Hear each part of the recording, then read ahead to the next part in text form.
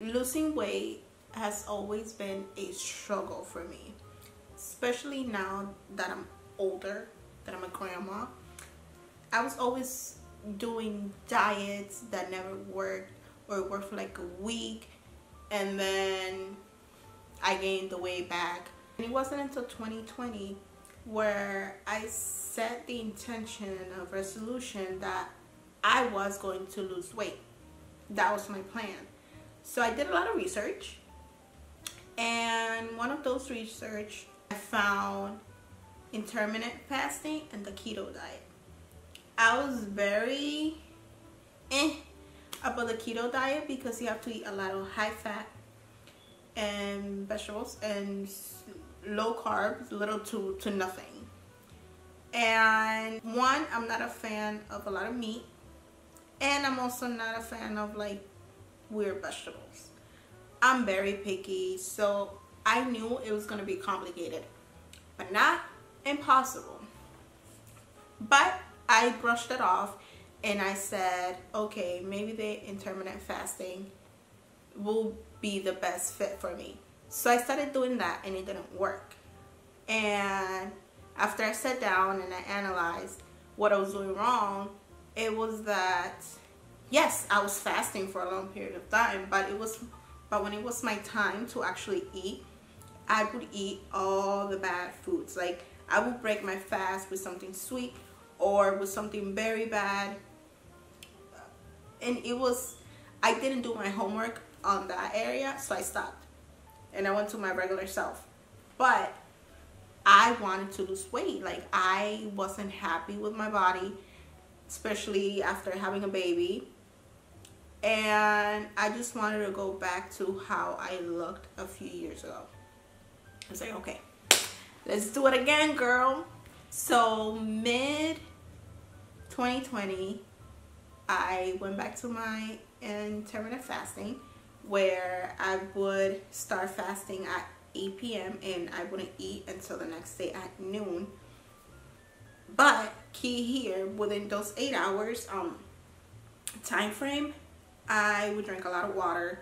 I only had 2 meals, which was my breakfast / lunch and my dinner. And the part where I break my fast, I didn't break it with something like super like high in sweets or in carbs, because then it wasn't helping. Like, I would eat more of my calorie deficit within those 2 hours, and that's not the goal. The goal is to stay within my calorie deficit, and that's what I did. Along with that, I found out about Chloe Ting, and I started doing her workouts. And I believe I started with a 2-week shred challenge, which I will leave it around here so you guys know what I'm talking about. And that really helped me out. I drank a lot of water. That's when I started drinking about a gallon a day. So after combining intermittent fasting along with Chloe Ting's workouts, I started seeing results after a while. And not necessarily on the scale, but my clothes fit better, my measurements were going lower, and I was very happy. Then I felt like I needed a little push, a little something more. And that's when I committed to the keto diet. I was scared because I thought I was going to be starving because I'm a picky eater. But I did my research thoroughly, and I found great recipes on Pinterest, a lot of substitutes for things that I like, which came in clutch. If you're not on Pinterest, I don't know what you're waiting for.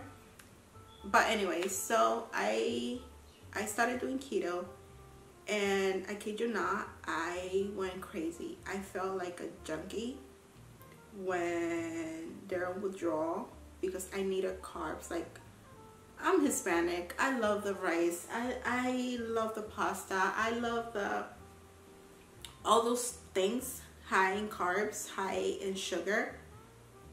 Love them all. I could have them every day. Like, literally, I can eat like rice every day.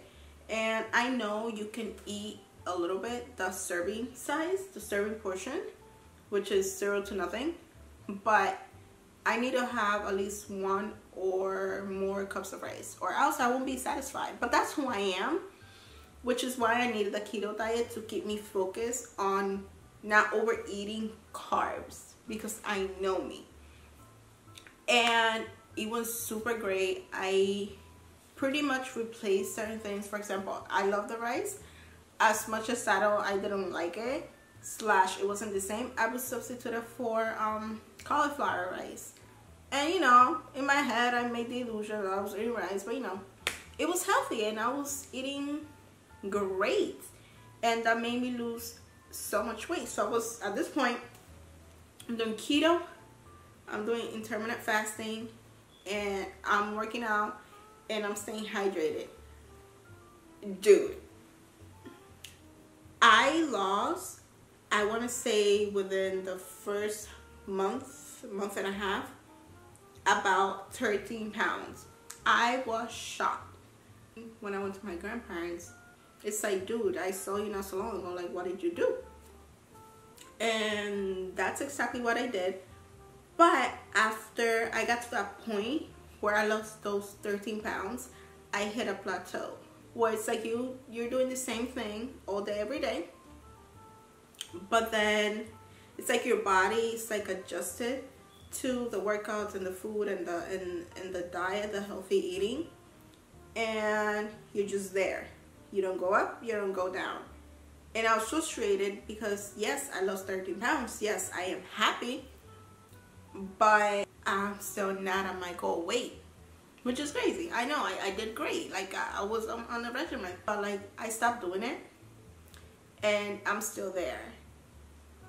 And now that is 2021, we're moving our bodies, working out. I am experimenting and see what I can do differently to keep losing weight and get to my goal, if that makes sense. So yeah guys, just pretty much eat healthy and move your body.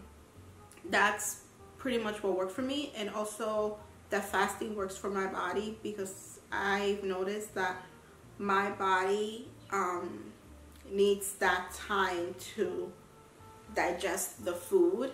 So that's what's been working for me.